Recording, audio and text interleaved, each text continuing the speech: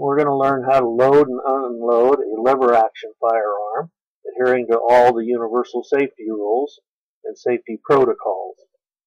Now, the firearm that we're using today is a Mossberg firearm, and it works just like the Winchester Model 94. You can see where I've opened the action here. You can see where it has what looks like two barrels. The lower one is actually the tubular magazine, where we're going to store the ammunition.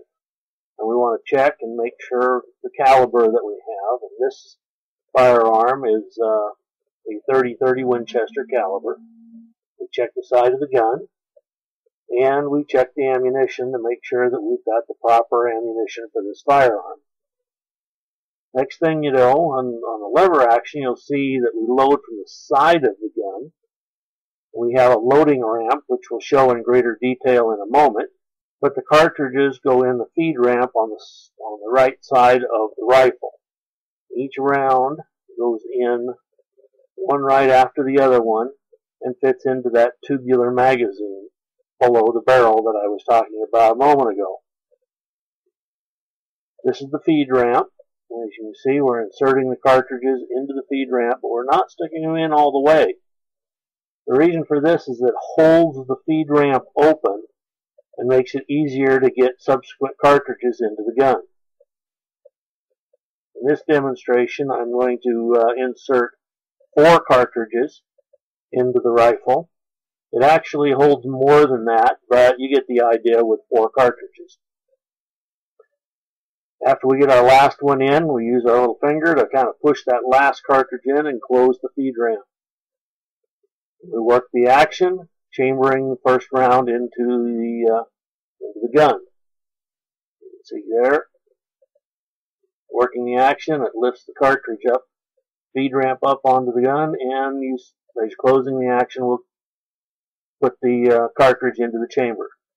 Then we have to reset the hammer. As you can see, it cocks the gun at the same time as working the action. You have to be very, very careful here, because you do actually have to pull the trigger on the firearm. So be very careful, because if you don't, the gun will discharge on that live cartridge if you don't hold that hammer back and reset it very slowly.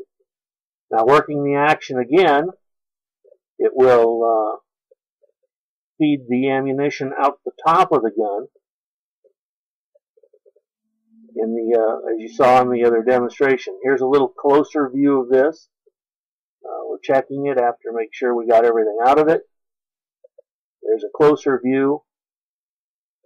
And here again, here's my other video. You can see where I'm catching the ammunition as it comes out of the gun. This prevents your ammunition from going onto the ground, getting dirty and fouled, or possibly losing it.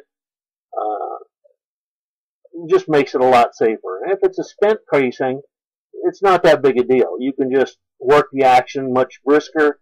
The casing will go flying out of the gun and get out of your way. But here we're using loaded ammunition, or dummy ammunition in this case. And we want to make sure that we have it available for the next time, so we try to catch the ammunition. This is how I teach my students to do.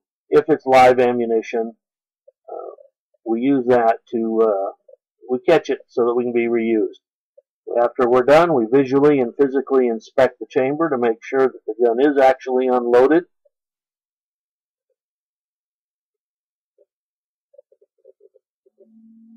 And then we can close the action again, resetting the hammer. And you can see right under my thumb there, behind the hammer is a regular button safety. And thank you for watching.